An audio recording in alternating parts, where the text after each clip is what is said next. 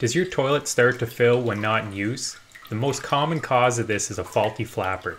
The flapper is designed to hold the water in the tank until it's ready to be flushed into the bowl. In this example, it's clear to see that the water is leaking by the flapper and into the bowl.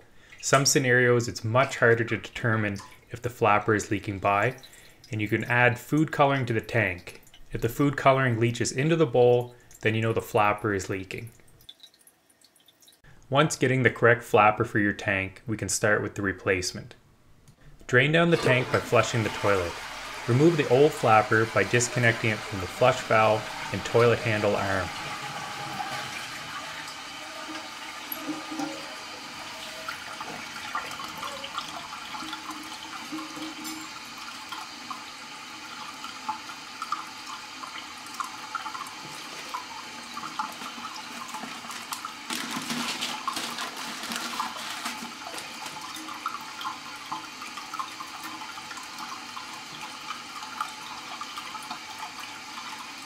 Remove the hook from the flapper chain and install the new flapper over the flush valve.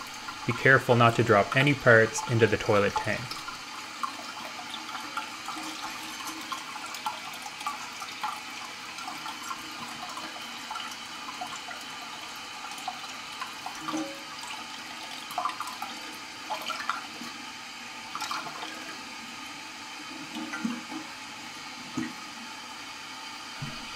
Hold the chain tight, but ensure the flapper remains flat against the flush valve. Line up the chain link with the hole in the toilet handle. This is where the chain hook will be installed. This will leave enough slack in the chain so that the flapper remains in contact with the flush valve.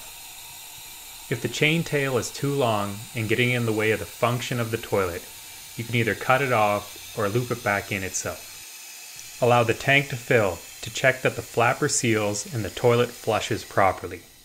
Hello fellow DIYers, I hope this video helped you out and possibly save you some time and money. If you like videos like this one, feel free to subscribe. Tap our logo and hit the subscribe button. This will keep you updated on all our newest content. And remember folks, never stop learning.